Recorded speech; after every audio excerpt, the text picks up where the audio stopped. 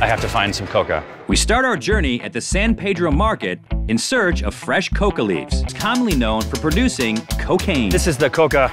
Would you like a bag?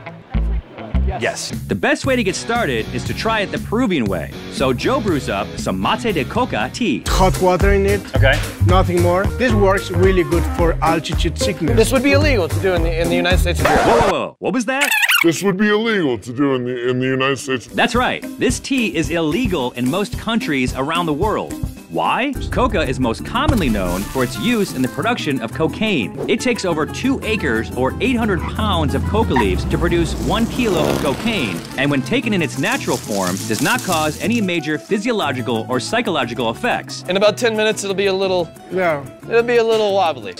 With that in mind, Joe has created this drink called It's cocaine. Cocaine. Literally, it's going to blow your mind. Oh, okay. I guess I wasn't prepared for that, but I will accept that. He uses the coca leaf to represent coca in its natural form, a coca-infused sugarcane spirit called cañazo to represent its more innocent form, and dry ice to represent its illicit form. Salud, salud.